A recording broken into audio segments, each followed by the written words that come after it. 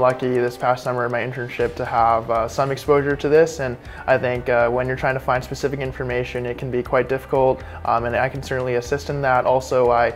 teach and lead many different workshops on the different types of software throughout the year, so I think if you come out to those you'll definitely learn at least one or two things from them. My name is Nicholas Son. I'm in my third year here at the Sauder School of Business, majoring in finance. As a Wayne Dean's Investment Analysis Center student lab assistant, here I assist undergraduate or graduate students